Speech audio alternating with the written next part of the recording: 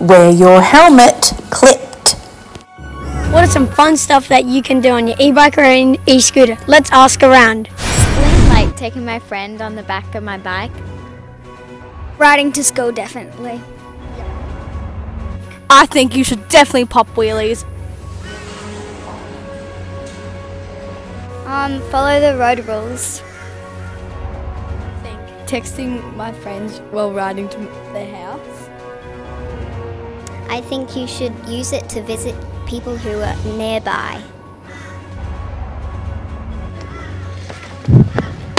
Hello, welcome to Mrs Maier's safety briefing session. Today's lesson is inappropriate use on an e-bike or an e-scooter.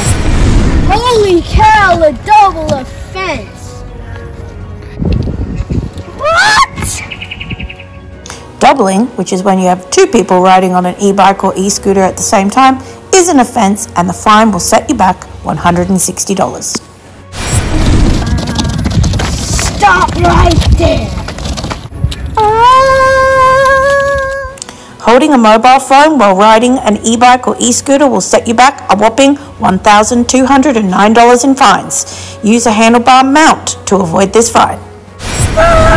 Whoa, you just been fined.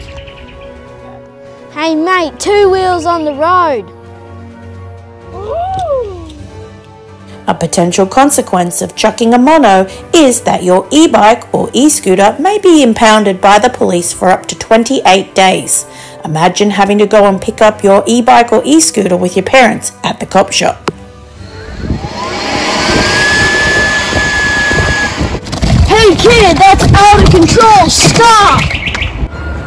I'm really gonna throw the book at you this time, mate. And don't forget, not wearing a helmet is a $160 fine, and excessive speed can land you fines up to $640. Production from Mrs Maier's Safety Briefing Task Force.